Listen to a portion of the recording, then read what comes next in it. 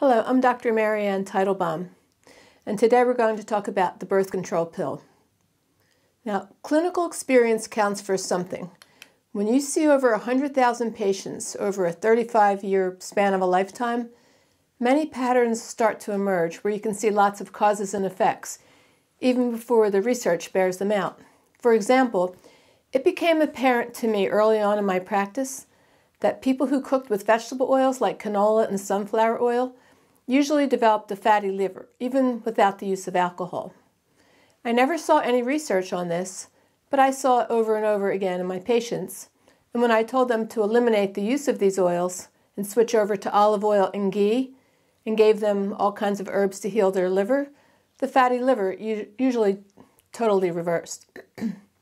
I saw hundreds and hundreds of children develop food allergies and sensitivities from taking way too many antibiotics for recurring infections, and thankfully watched the allergies go away once we restored the friendly bacteria in the gut and settled down the hot and angry liver. I also noticed how my patients who had thyroid problems at the same time had problems with their gallbladder, which I described in great detail in my book called Healing the Thyroid with Ayurveda.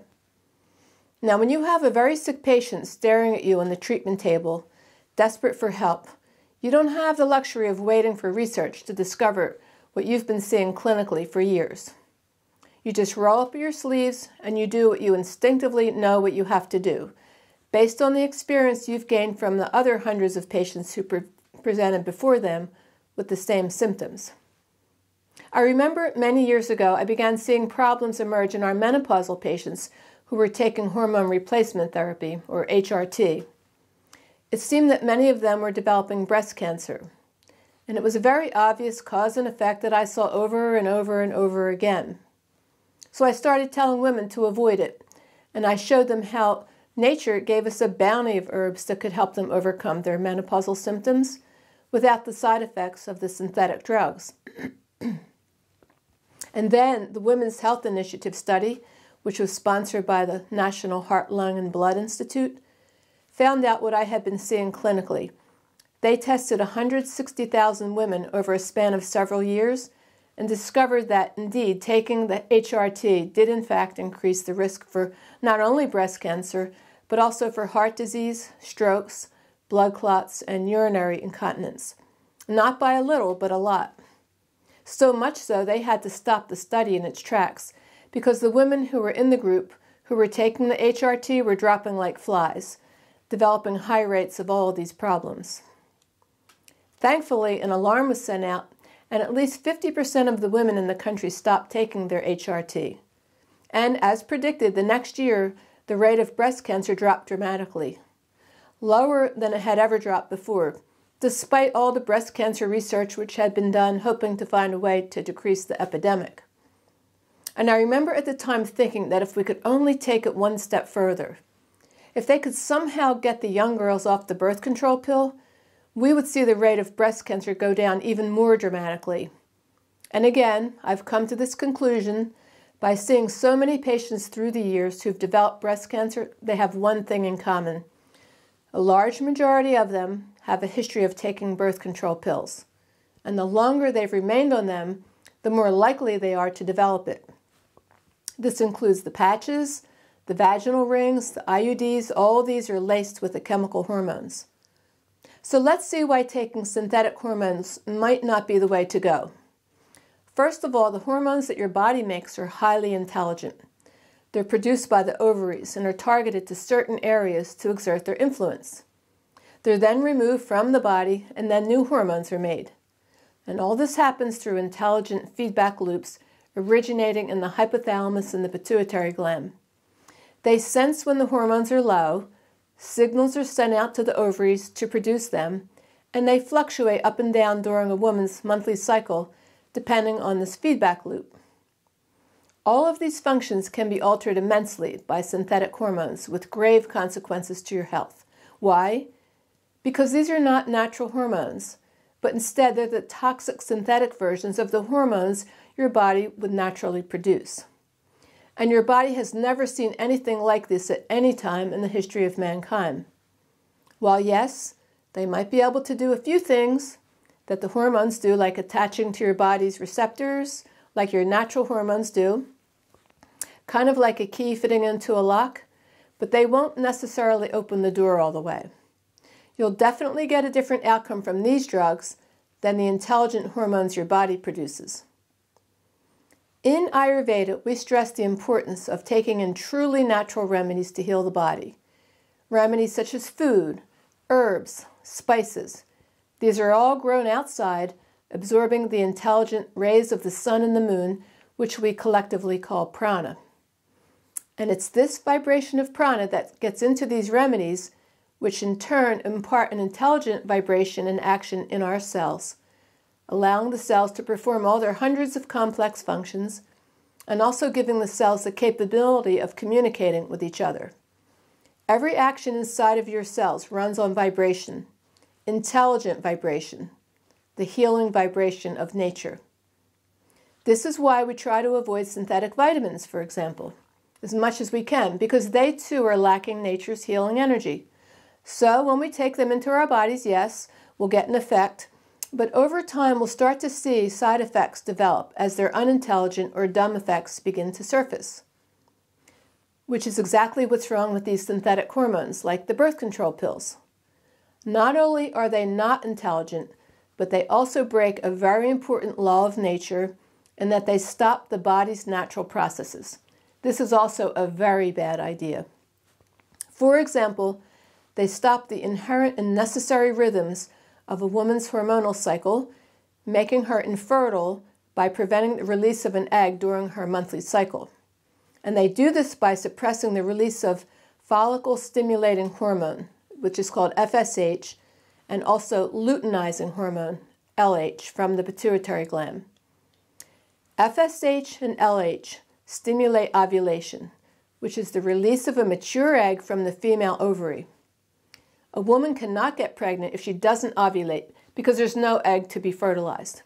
You know, I cringe when I think about someone stopping this very basic fundamental law of nature inherent in all women and the havoc that it must be wreaking on the delicately balanced endocrine system. The pill also thickens the mucus of the cervix, and this thicker mucus in the cervix blocks the sperm so they can't swim to the egg. Yet another cringeworthy thought. And I always tell my patients, don't stop any of the body's natural cycles so your body can run smoothly and intelligently with all the hundreds of functions happily taking place within the trillions of cells in your body. And it's almost like you get a slap from Mother Nature when you break these basic laws of nature. This is because every cell is physically and energetically connected to each other. So a breakdown in communication in one area usually will initiate a cascade of events which will eventually affect the entire body. We can't expect to harm one area and things will be okay everywhere else.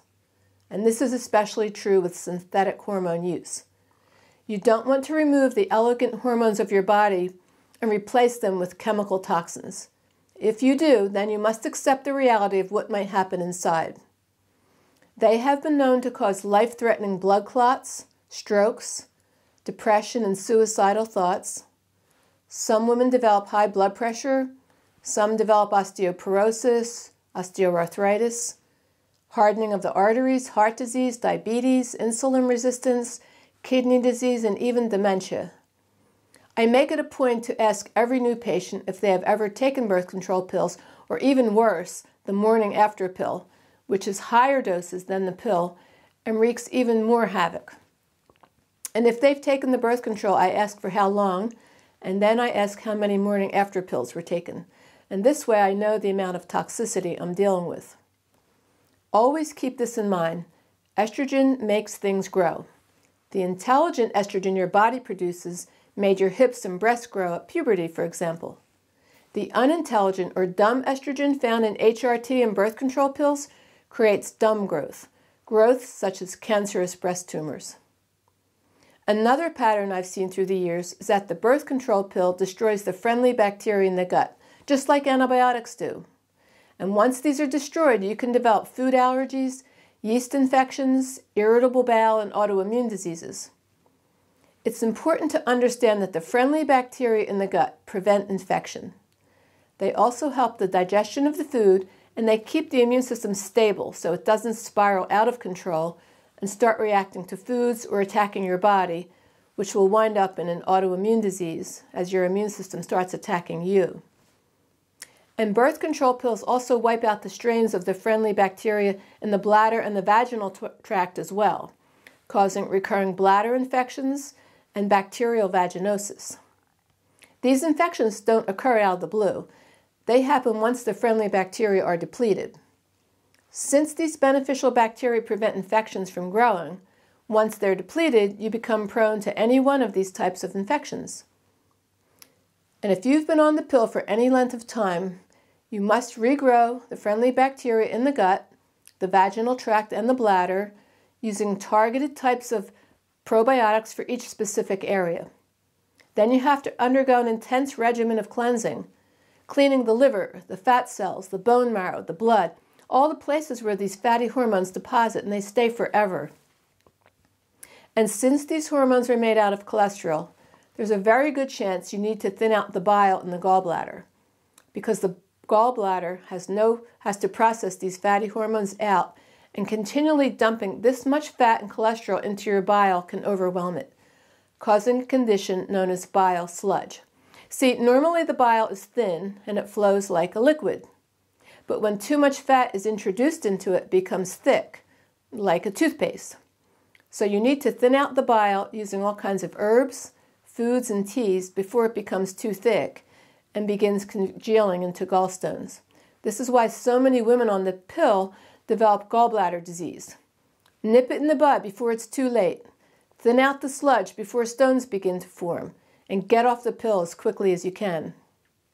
And finally, another pattern you'll see develop is that many women who have been on the birth control pill will start to develop problems with their thyroid gland. This can happen for several reasons. First, the birth control pill depletes both selenium and zinc, two nutrients that your thyroid needs to make the hormones and convert them into their active form. The pill also depletes the B vitamins. I remember very early on in my practice taking the pulse of women who were on the pill, and I felt so sorry for them because I could feel their hands trembling and shaking as I took their pulse, which is a result of low B vitamins. And without B vitamins, you can't synthesize the thyroid hormones. And another huge reason the birth control pill upsets the thyroid function is because it increases something called thyroid binding globulin, which is called TBG. And what it does, it binds the thyroid hormone, making it unavailable to your cells, which isn't a great thing since your thyroid hormones affect every single cell in your body. So here's the way it works.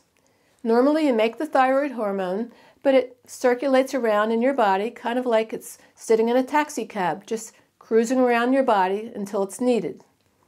The taxi cab is the thyroid binding globulin. So when the body sends signals that it needs more thyroid hormone, the thyroid hormone has to get out of the taxi cab and go into the cells where it's needed. This means it has to become unbound to the TBG, so it's free to go into the cell.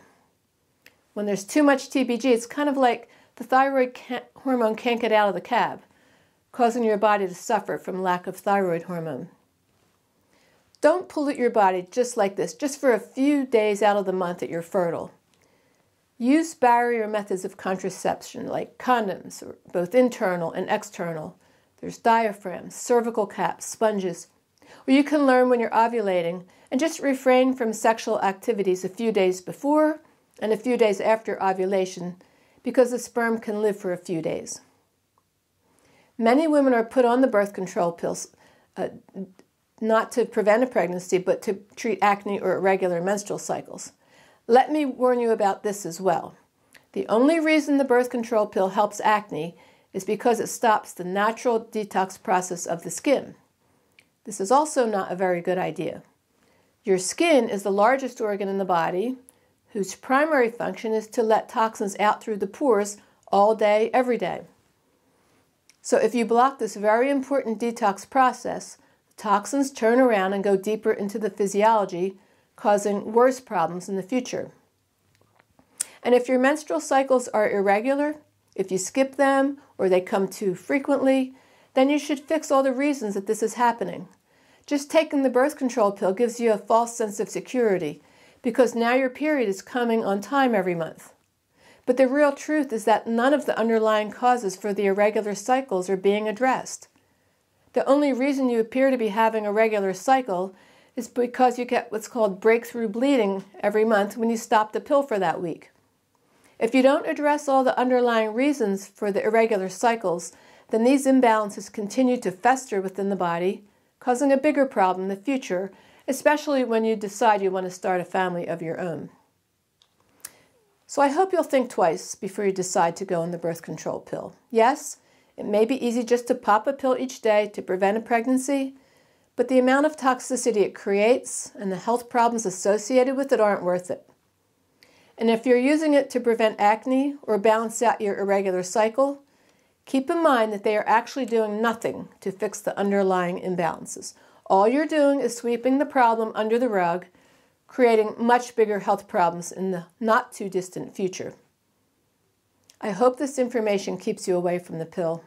I've seen way too many victims of the birth control pill through the years. Please, your health is the most important thing in your body. Don't throw it away so easily. Thank you.